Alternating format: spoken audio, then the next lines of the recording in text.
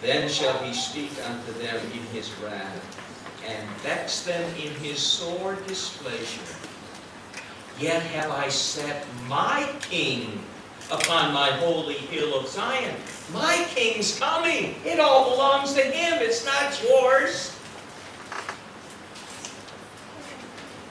I will declare the decree. The Lord hath said unto me. Folks, it's settled.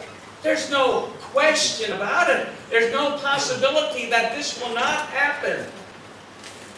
God Almighty has decreed, thou art my son. This day have I begotten thee. Ask of me, and I shall give thee the heathens for thine inheritance, and the uttermost parts of the earth for thy possession. Thou shalt break them with a rod of iron. Thou shalt dash them in pieces like a potter's vessel. That's going to happen. Now David counsels us. How should we respond to the king? Look what he says. Be wise now therefore, O ye kings. Be instructed, ye judges of the earth. Well, what should we do? Look here. Serve the Lord with fear and rejoice.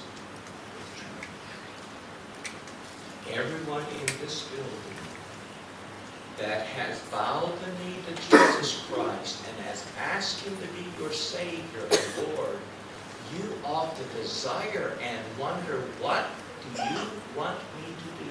How can I serve you, King?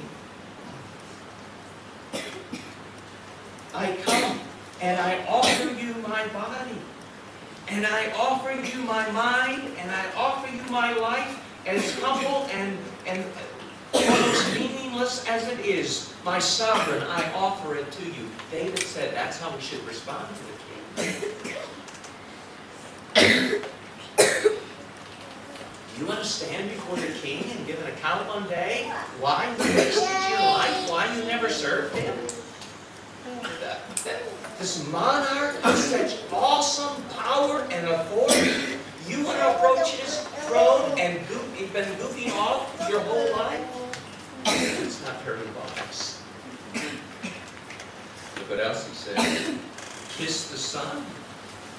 Embrace Him. If you don't know Him as Savior, you better embrace Him. You better ask Him to be your Savior, lest He be angry and ye perish from the way, when His wrath is kindled but a little. Oh, but that's too much of a price to pay, to give my life in service for Christ. David counsels us as well. Blessed are all they that put their trust.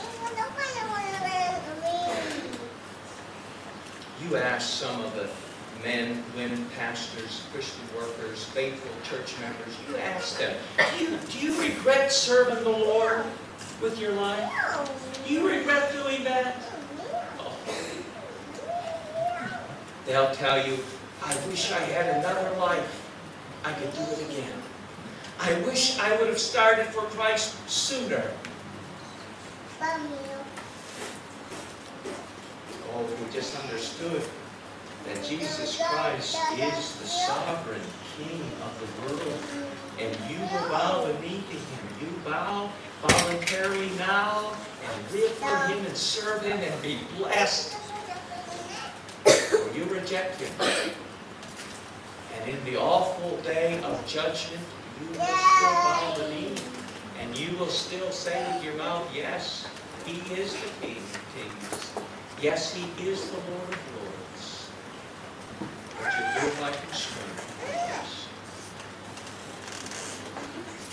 King of my life, I crown thee now. Thine shall the glory. Why call me Lord? Don't do the things that I say. Why want to be in His kingdom and yet be a rebel? Doesn't make sense. When you read your Bible, your Old Testament, you see all these kings. Be encouraged.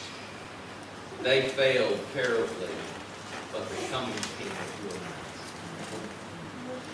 They made some terrible mistakes. The coming king rules in righteousness.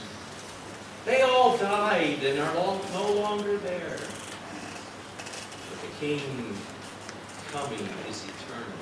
And we'll be able to live with him in his kingdom. His kingdom that is ruled by love.